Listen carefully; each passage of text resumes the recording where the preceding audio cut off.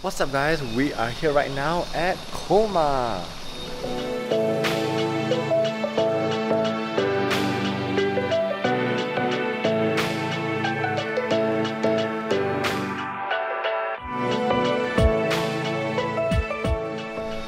I'm really excited. This is a French village up in the high mountains of Bukit Tinggi, Pahang, about 2,600 feet above sea level. And check it out, this place is so beautiful, has that nice tropical yet mix of a highlands feel, and I just love how picturesque it is. Let's take a look.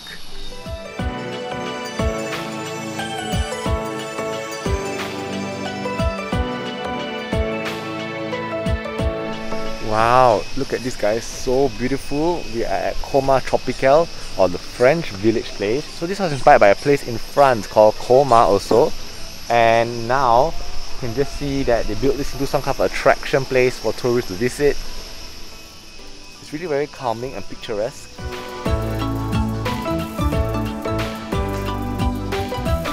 So this is an accommodation place where you can stay.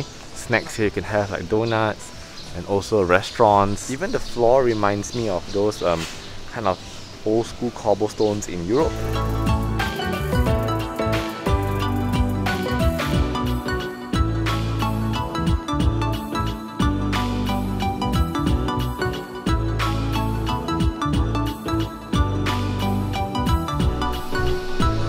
Oh look, we have Starbucks over here. We're gonna grab a cup of coffee because I'm so hungry. It's like 10:40 now.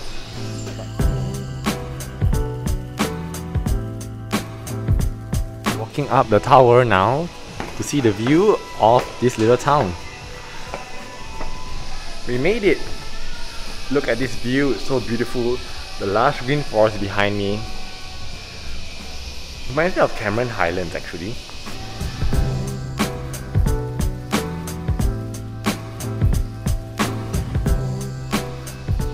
So this is the top view. What do you guys think?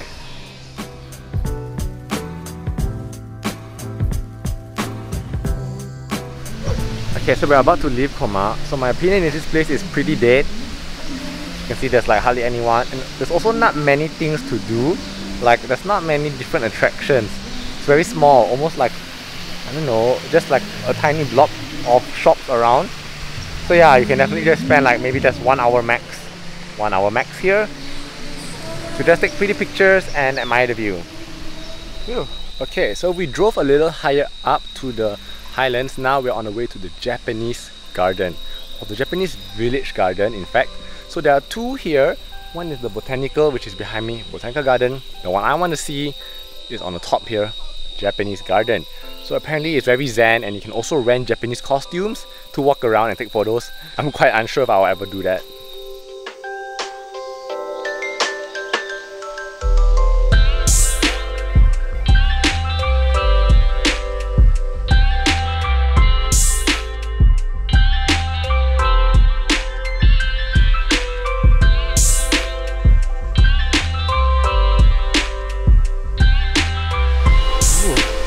It's so fresh, guys. So at the top there's this little shed here where you can rent the kimonos, like right here. There's so many you can try out here. There's like a tiny zen Japanese shed over here too. Just feels so calming over here, especially with all of the water streams and the koi fishes.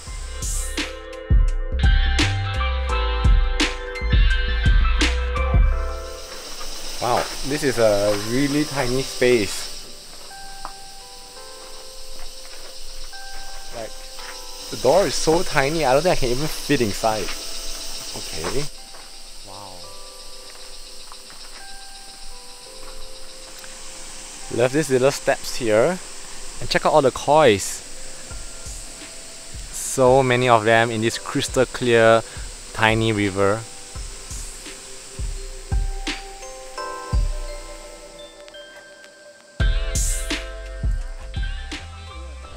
It's time for lunch.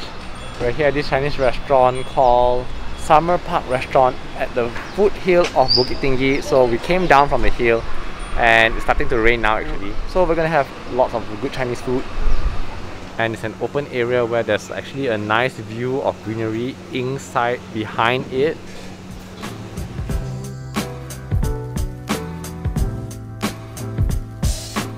It's not often you find a restaurant with an orchard behind it, so they're growing some of vegetation here and fruits. It just looks so calm and peaceful. This is my favorite drink at this restaurant. A huge picture of fresh passion fruit juice. Look at all of those seeds, and what I like is really concentrated and pure.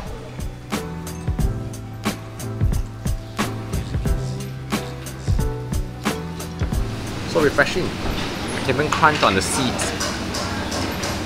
And it's so fragrant and citrusy.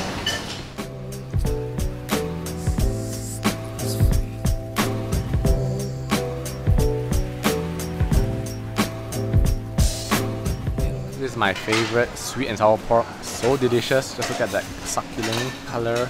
And it's also really crispy. Here we have lala noodles, and I love it because it's full of ginger and garlic. So refreshing. It has a burst of flavors, especially with that cilantro, which I know a lot of people hate. Last but not least, we have over here braised fish, which is a species called pak sokong. I think that's what it's called. Really flavorful soy sauce, super juicy.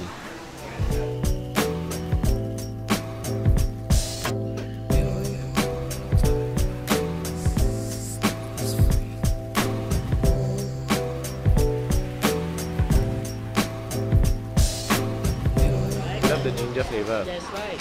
That's